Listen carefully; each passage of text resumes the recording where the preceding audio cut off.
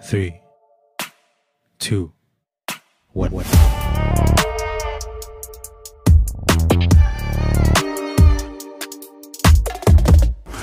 I'm Phil from 3DP UK Tech Channel here today. We are going to look at the Eibos filament dryer, and this one is named the Polyphemus.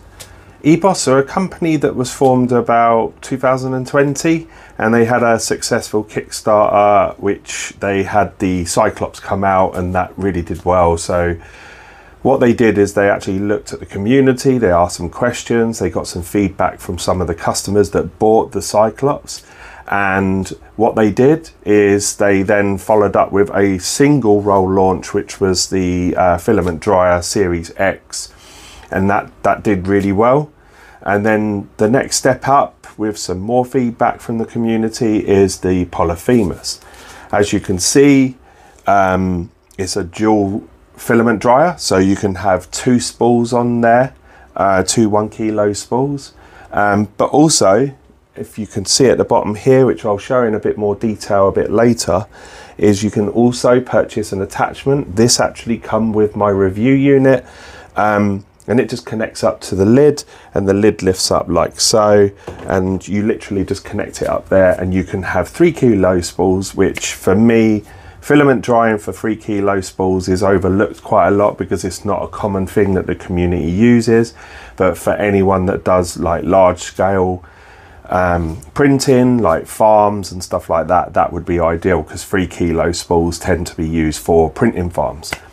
So the other thing that Eibos have is the 3-in-1 wash, dry and cure resin machine. So I'm hoping to be getting sent that for review in the next few weeks, so take a look at that as well. But like I say, what we're going to do now is we're just going to go around the machine and take a look at what specs it's got, what type of features it's got. Overall, my experience so far from the unboxing was brilliant, so easy to put together. I'm not going to go into that in this particular video. I will, however, on the screen in a bit, post up some pictures of the instructions on how to put it. It's literally some perspex and some push slot sides, and it all just fits together with the screws that they supply, and the instruction manual is brilliant. Okay, a quick word from today's video sponsor, PCBWay.com. As you can see from the website, it's really easy to use. They have an instant quote system. They do PC board prototyping, PCB assembly, rigid flex. They also do 3D printing services and CNC services.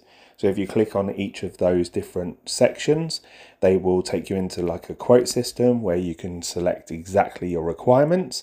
They deliver worldwide and they have instant payments. They're well respected within the prototyping community. PCBWay.com, today's video sponsor.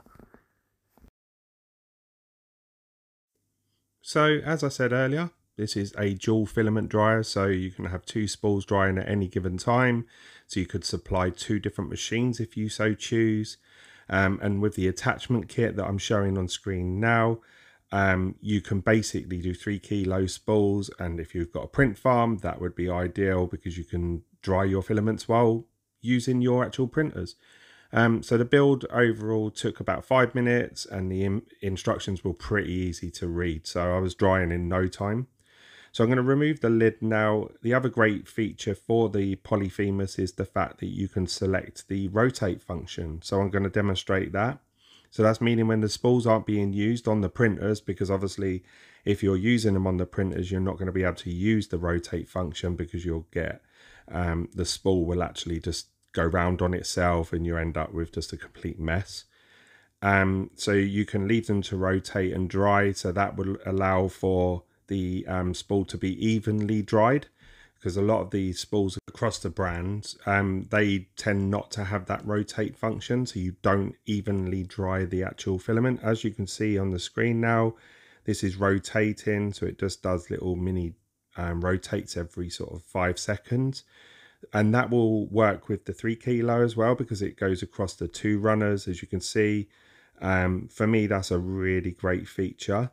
and something that is going to be really beneficial to everyone. So the lid comes with a handle and it's lightweight. So as you can see from the video, there's loads of various holes for Bowden tubes, so it means you can come off at different angles.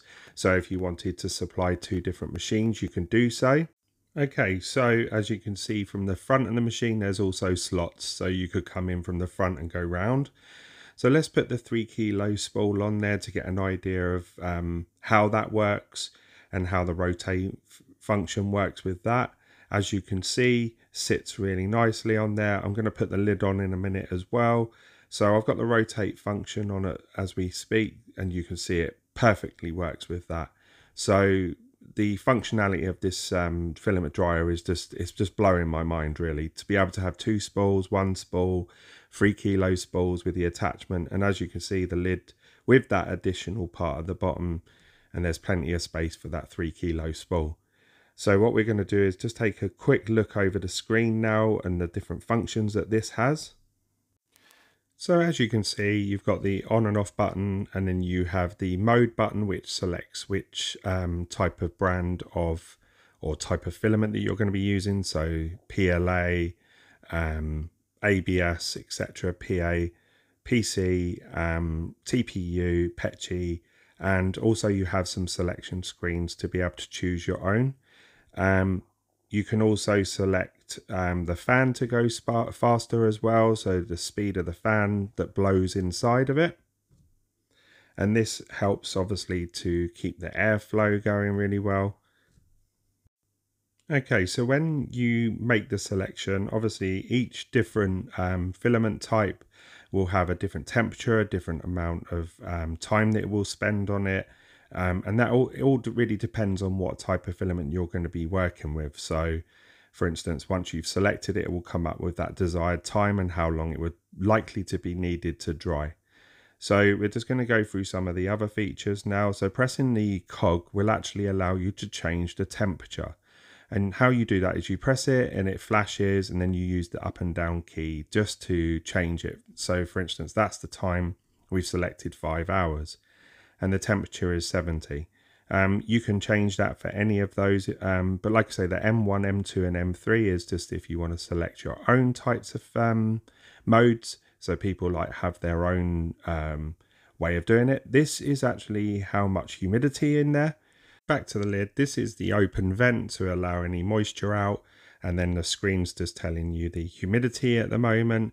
So here's some prints that I've done. Now this filament was a couple of weeks out of a bag. It wasn't with any desiccant, and as you can see, I preheated it for about 4 hours, and this is PLA, and these are some Def Racer parts that I'm printing for my Def Racer that I'm going to build, which is from the Real Sam Prentice. So as you can see, this is with 2 spools in there, so we're currently drying these for 4 hours, and I'm going to do some prints with these a bit later on in the video. As you can see, the build quality is, for me, it's brilliant. It's really solid. The perspex isn't flimsy. It reaches temperature really quickly. It does exactly what it says that it's going to do. And this is the Eibos Polyphemus dual rotating filament dryer. And it also has the attachment for an extra cost to have 3 kilo spools. Like I say, they sent this for me to review, and it's been brilliant. So in my advice, it's a worthy purchase if you was thinking about purchasing the Eibos Polyphemus. Thanks again for watching today's video on the Eibos Polyphemus filament dryer. I'm Phil from 3DP UK Tech Channel. Don't forget to like and subscribe, smash a like on the video, and tick that notification bell for future videos. Take care, everyone.